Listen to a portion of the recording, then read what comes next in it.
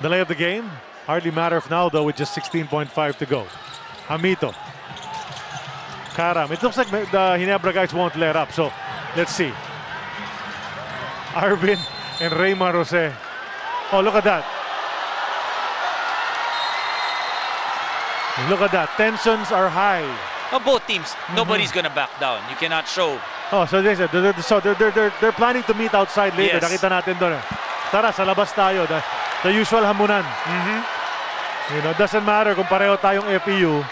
Halika, di ba? But that's just the way it is. Playoff basketball.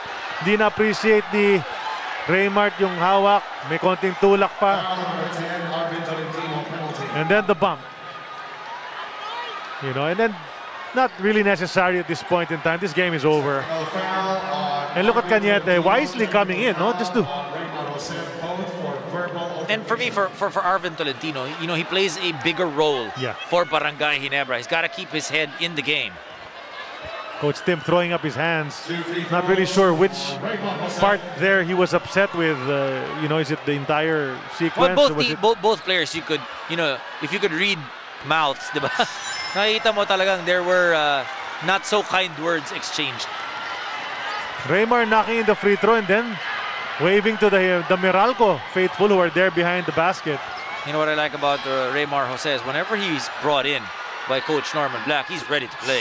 2 for 2, kissing, flying kiss sa crowd, and final score na antay natin is Brian Enriquez still gonna go for a basket. He's gonna give it to Capiral, who'll go to Devance, who will give it to Ayay, and Ayay will hit the side of the basket to end the game. And that's victory. Oh, look at that. Jose was going after Tolentino.